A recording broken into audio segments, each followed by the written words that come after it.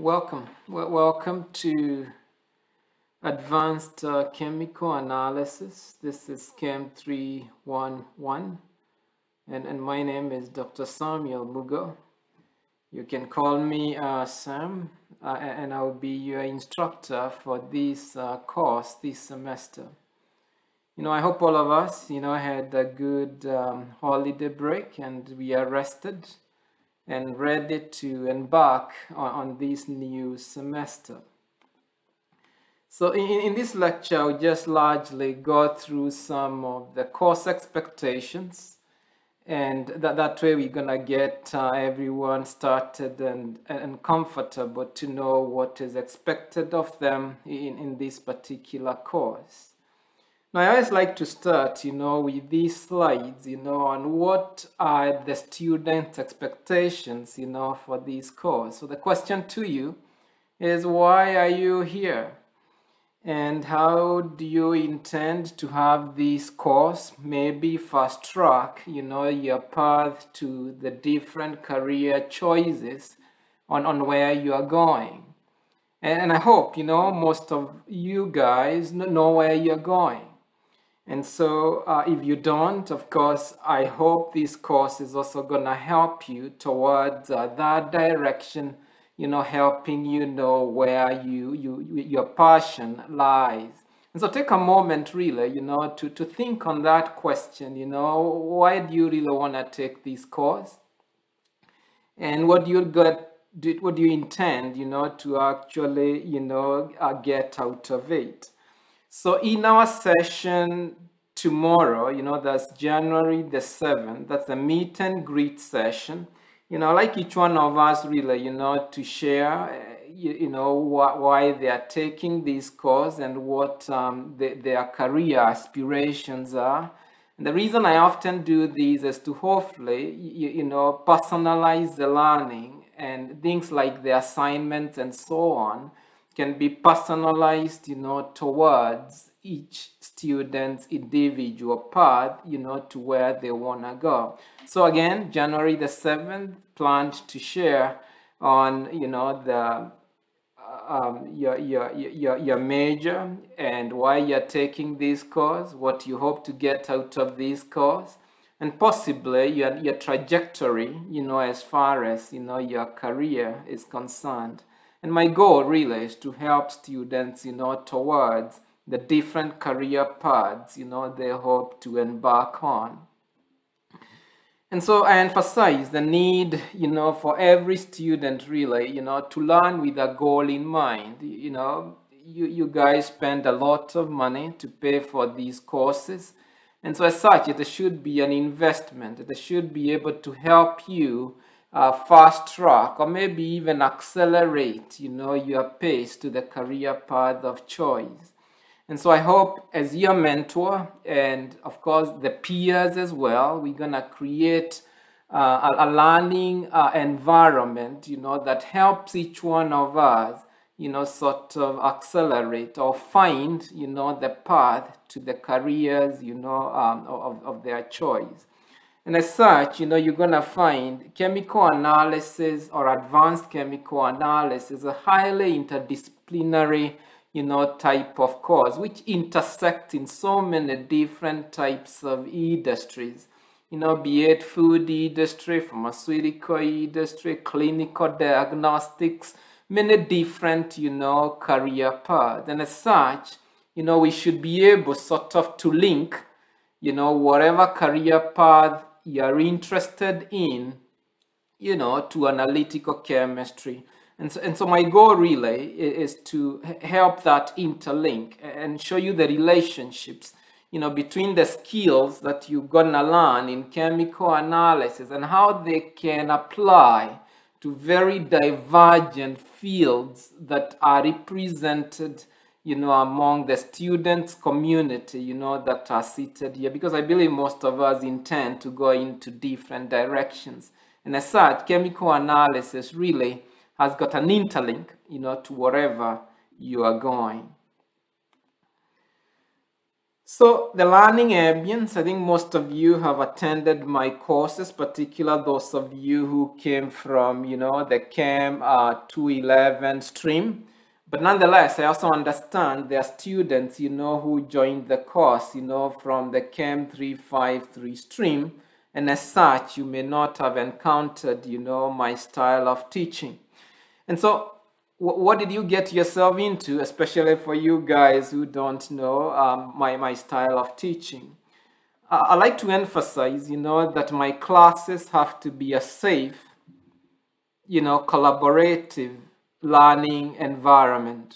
Everyone is valued, everyone is respected, everyone's view should be expressed, and I encourage you to express it. That's the reason, for collaboration, really. That's a reason for collaboration, and everyone's view, should be expressed. And as such, I hope we're gonna have a very engaging, environment between me as your mentor, but also, among, the student peers, because we can learn a lot, from each other. And so my teaching philosophy really is, not to give you too much. I believe less is more. The less you're given, probably the more you can think about it. And so I really encourage you, especially in CHEM 311, to spend time to think about why you're learning the different concepts, that I'm gonna put across, because the course is fairly heavy actually in the course content. So I'm gonna make effort, to really distill it only to what you really need to learn. The less is more, so that I don't really get you overwhelmed. But hopefully you get to have a lot of think time, about how these concepts, apply to the different fields of interest, that are fairly diversified really among the students. And so I believe actually in this psychologist's model that every student, can get an element or an environment, or the course can create an environment, where the content is fairly, stimulating. It's challenging enough, for you to be stimulated. It's not too, simple such that you get bored. So, challenging enough for you to be stimulated. Hopefully it connects a lot with what your interests are, and so you get yourself, interested, and so hopefully you get that element, of flow to see the relevance of the content that you're learning and the currency of the content that you're learning. And most of the content too, is fairly personalized. It's not just me feeding you with content, but I hope, especially, in the evaluation, I'm going to show you these, you guys are going to do some research projects, some presentations. And so there's be an element of personal control, to contribute, to the knowledge, that is shared.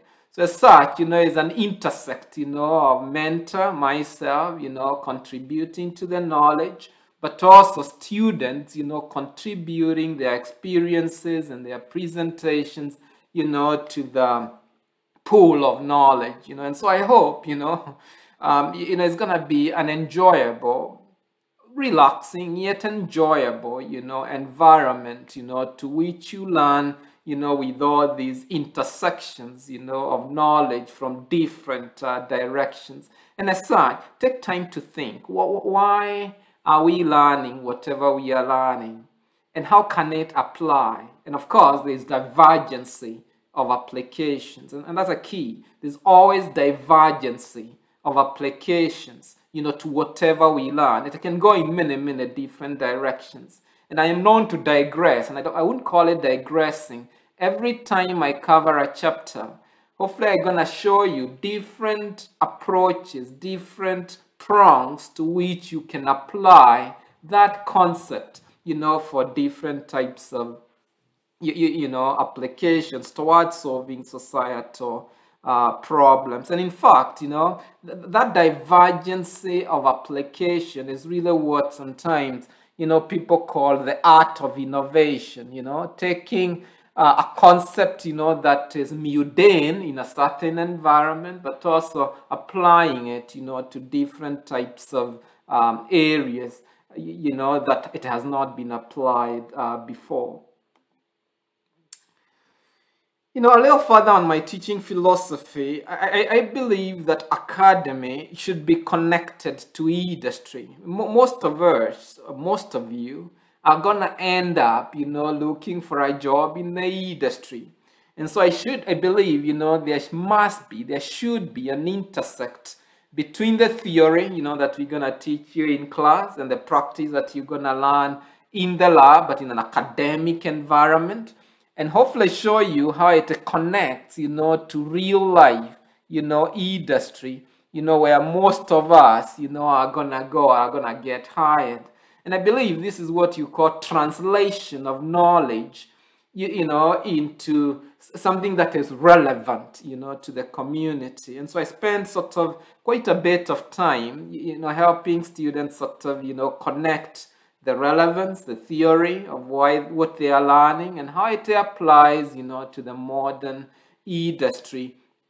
And, where hopefully, most of you are gonna find employment. So I believe really students, should be taking these courses again, so that the courses and the skill sets learned help them towards getting employment, or rather even creating jobs, through innovation in the chemical industry.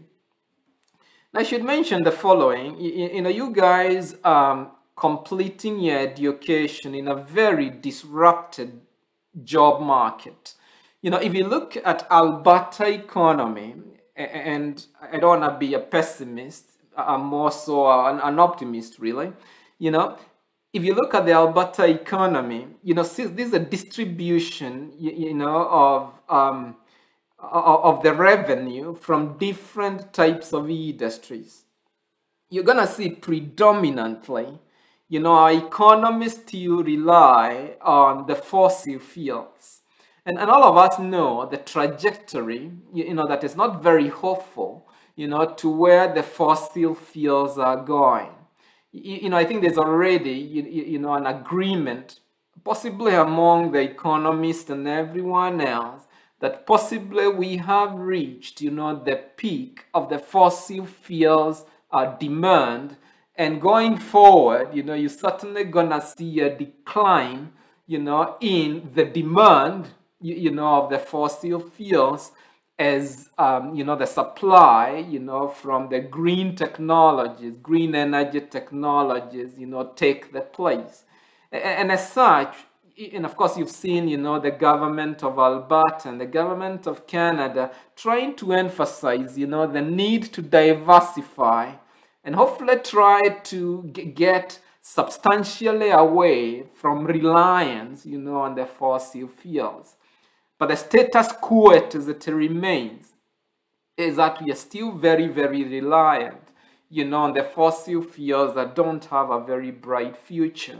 And that really impacts, the job market because of that reliance. And so you're graduating really, when we should be thinking about how, we should diversify the economy. And as such, you guys would be, the players, towards diversifying the economy and hopefully, looking for possibilities and opportunities outside, the fossil fuel industry.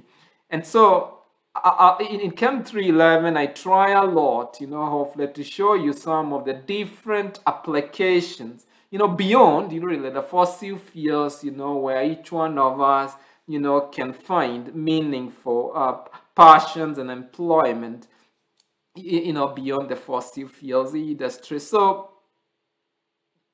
it's a good idea for us to really think beyond, the fossil fuel industry, and think also actually as a global citizen, in terms of where our skill sets, can be used, across the globe. as you well know, you're becoming really a global village. You can serve different you can use your skill sets in different geographical locations. And so to summarize all that, I hope CHEM 311 is gonna be a piece of a puzzle together with all these other courses that possibly you guys are taking. And so I hope you develop some skill sets that are gonna help you towards solving societal problems that make you relevant towards getting a meaningful path towards using those skill sets. And so I hope you develop those critical skills that are so much needed in a very disrupted job market. And if you look at Canada and the Western countries, there's what people call the innovation gap. The innovation gap. And the innovation gap really means, that our trajectory on technology and innovation, particularly in Canada, has gone down in comparison, of course, to the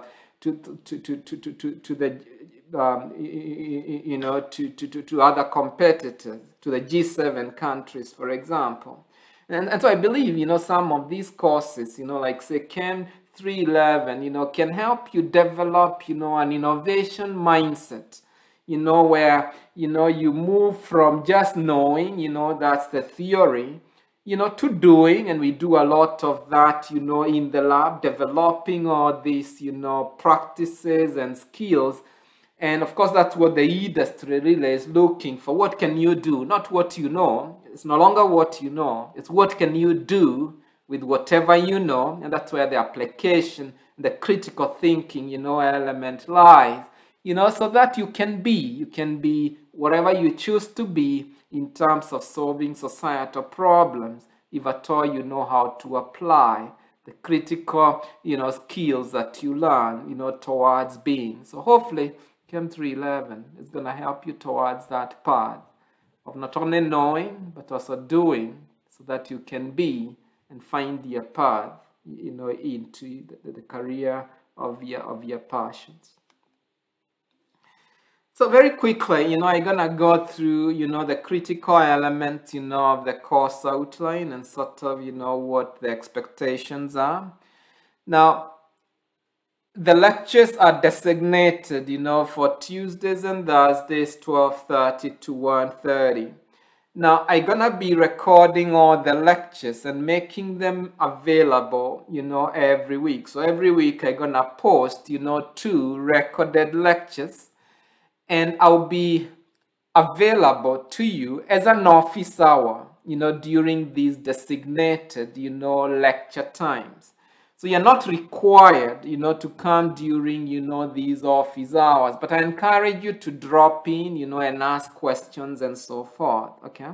So the mode of delivery in this course is gonna be what they call asynchronous, okay? And that's what I've tried to explain, that I'm gonna post the recorded lectures, and you guys, can review them at your own given time. If at all you've got any questions, you can drop in during the office hours, which are during the designated lecture hours. I'm gonna be available on Blackboard Collaborate. However, I must emphasize, there are some days that you'll be required, or all students will be required, to attend, the lecture hours, and that is when you are required to present. And I'm gonna show you a couple of dates where there will be students' presentations, and so everyone is required to come, to the Blackboard Collaborate on those specific days, okay? So take note of those days, and I'm gonna flash them, as I go through the course outline, okay? I assume you're here because you got at least a minimum of C- in CHEM 311, or the other stream that you're coming from could be CHEM 353. And so I hope tomorrow, that means on January the 7th, as you share, as you introduce yourself, please comment on which stream you're coming from. Is it CHEM 211 or is it CHEM 353? Now the labs are gonna be face-to-face in room 5014.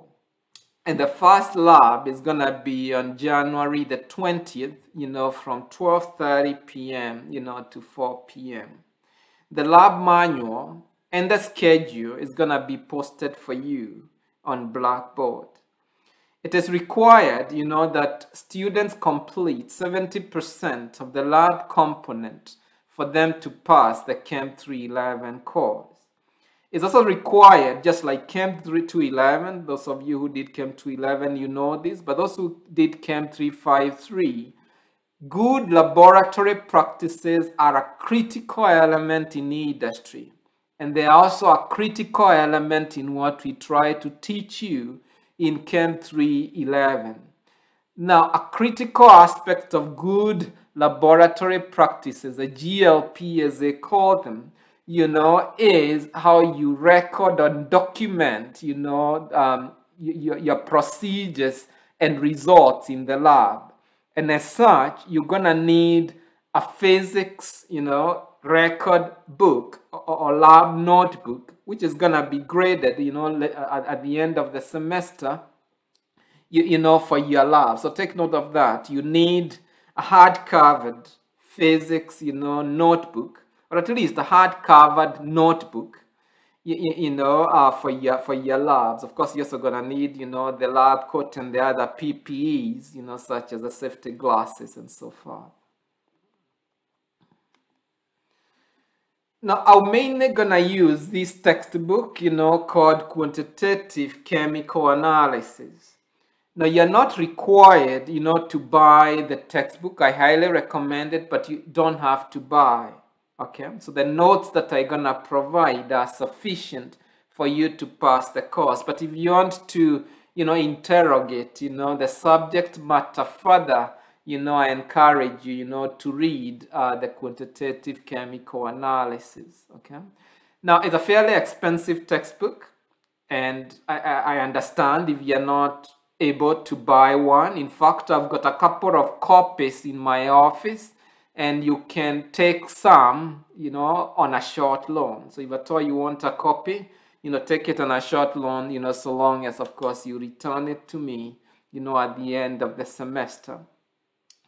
Now, I also gonna often refer to these other textbooks, though the Quantitative Chemical Analysis is gonna be the primary textbook. Sometimes I refer, to the Principles of Instrumental Analysis by Skoog, and sometimes I'm gonna refer some content, from that textbook. Sometimes people call it really, the compendium of analytical chemistry. If you do your PhD and so on, master's, graduate school, you're gonna find this is a textbook that you're gonna use for any analytical chemistry, especially instrumental analysis. Okay, but of course I don't expect you guys at all, to get one.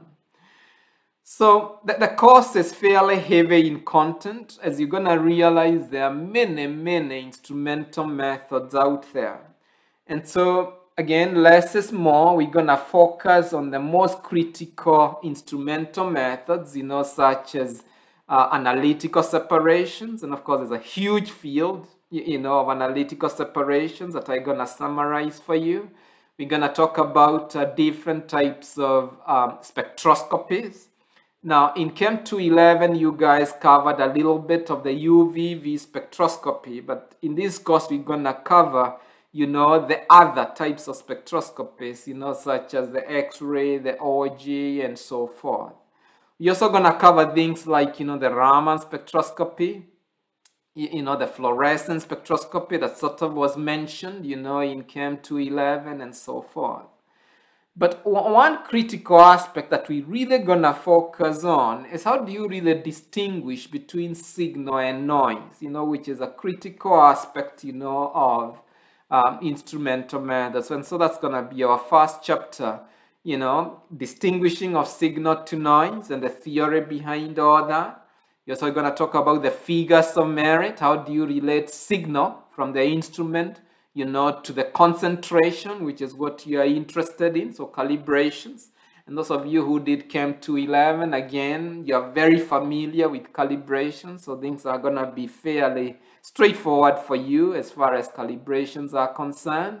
But for the sake of those who did 353, I'm going to sort of repeat on calibrations. Again, remember, if you go to the industry, this is the crux of the matter. That's what you spend all your life doing, really, calibrations. Now, we're also going to talk about the figures of merit. And the figures of merit, refer to how do you evaluate, the performance, or what are the performance criteria of different analytical methods. And so based on the performance criteria, you can compare different analytical methods so that you choose the most appropriate analytical method, for a certain problem. Now, you're going to see most analytical chemists in the industry, that's what they mainly spend their time on, making decisions on which instrument would be appropriate for a certain problem. And so people use, what they call the figures of merit as indicators or an index of how to make that decision. And so we're going to talk a lot, about the figures of merit. And you guys, especially those of you from CHEM 211, sort of already know about them, limits of detection, limits of quantification, dynamic range, and so on, which we're going to talk about, in this course. And finally, we're going to talk about electroanalytical techniques. This is the future, really, of analytical chemistry. They are highly miniaturizable. You can make them into small sensors, like most of us are wearing, possibly Fitbits and things like, smart watches, iPhone watches and all that. And actually, those are the basis. Those types of devices, I've got electroanalytical, sensors that can help them monitor, things like blood pressure, things like glucose in sweat, and so forth. And of course, that's the future, really. Sensors is the future, of analytical chemistry, because they're very, very small. You can distribute them, to do analysis at the point source, which is ideal, compared to the classical way of doing analysis, where you bring the sample into the lab, where the lab consists of very expensive instrumentation. So you're going to see the future is going towards small devices. And electroanalytical techniques are very adept, or they lend very well, for miniaturization, so that unskilled or the general public really can do analysis, in the field. Okay. So the key thing is, in all this content, I'd like you guys to really connect, and I'll show you, and we talk a lot about this, connecting the theory, to the applications, and of course being able to choose the appropriate method, for the right type of the appropriate method, to analyze a problem. So it's going to be quite an important, learning outcome. So the list of experiments, to be covered, because of the pandemic, I've sort of shortened the number of experiments. So this semester, we're only going to do, really 5 different experiments. 4 of them in the lab, 2, 3, 4, 5 will be in the lab, in person. Now, the 6th experiment is going to be virtual lab. You do that at home. And of course, the dry lab is going to be the very first assignment that I'm going to give you, so that you know how to do data manipulation, especially calibrations, which are very, very important, and which you got skills that you're going to really use in all these different other labs. So that's the very first sort of dry lab, which you're going to do. Again, you're going to do that at home, because it's just data manipulation. And I'm going to talk to you about that, in due course. The other component, of the lab is that, you're going to do a research project. And the research project is gonna comprise up to 3 lab sections. So you're gonna do all these labs, but also a research project that's gonna account, for 3 lab sections. And you're gonna see that, in the schedule, that I provide you. And I'm gonna talk to you in the next couple of slides, about the research project in general, because this one account, for 20%, of your final marks. So very, very significant. And the whole goal of doing this is to get you acquainted, to doing for critical thinking, so that, the experimental procedures are not just given to you, but you develop your own experimental procedure. You go through the hypothesis, you're taught or you learn how to do the writing and so forth, scientific writing and presentation. That's going to be the component, of the research project. So maybe quickly to summarize, some of the learning outcomes. This course is going to be very light on calculations. It's going to be mainly on theoretical concepts, very few calculations. In fact, if I ask you to do a calculation, it's only going to be to demonstrate a concept. So the focus in the course is going to be mainly concepts. All right? And very few calculations. So the lectures, will discuss information, about different components of the instruments. Most students sometimes think of these instruments, they are Raman or a UV as a black box. As an analytical chemist, we can't afford to think about it that way. And so we have to go right inside the instrument, and look at all the components and the theory behind all those components. And also determine, which components, determine the output, which is the signal. And how can you tweak or troubleshoot each component, so that it gives you the best signal, okay? So that's the reason for doing, this particular course, in terms of what can I change within the instrument, so that I can get the best signal. I should mention that some of the jobs available for analytical chemists is actually to make instruments. And partly that's what I did before, I became a professor. I was involved in development of instrumentation. And there's a huge area, of employment, where, an analytical chemist try to design, different components, say a detector, so that you can get increased, sensitivity or increased signal. So you're going to be looking at the theory behind each and every component in the different types of instrumentation, spectroscopies, mass spectroscopy, X-ray spectroscopy, HPLC and so forth, and how it determines, the results that you get. In the labs, we're going to explore the concepts, related to the instrumentations with regard to how they are applied, towards solving analytical problems. So hopefully you're going to see the connection between the theory, and the practice when you go to the lab. Now, there will be assignments, which involve reading journal articles. And this one relates also to the research project and presenting it in class. Also the research project, when you develop or design the experiments, and actually execute them in the lab and then present it, to the class or disseminate it in form of a presentation as well as a thesis, which again, I'm going to give you more details on that. And again, the goal for the research project is to apply the knowledge learned, so that you can solve a societal problem.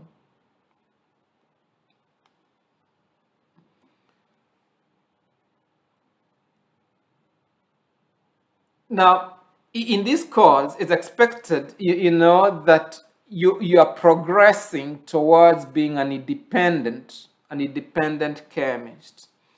And for that reason, that's why, for example, in the research project, we're going to get you to actually, develop, or design the experiments, and not just given, a procedure, but you develop your own procedure.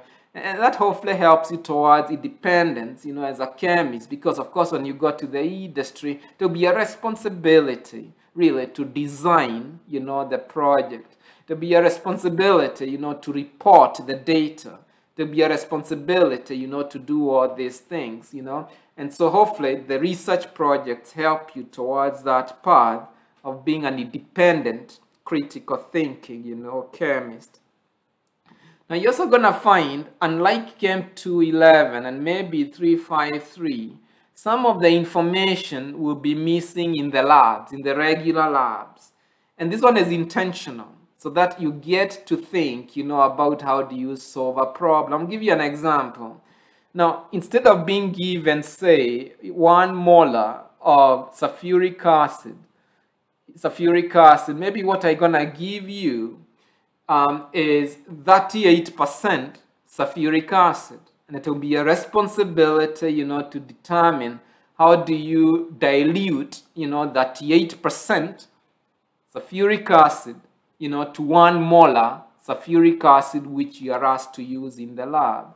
So it wouldn't be completely spoon feeding, like in the Chem 211. Again, for the purpose of, getting you to be a lot more independent, towards the path you're going of finishing and going to the industry, where you're required to be the one to provide guidance, on these things.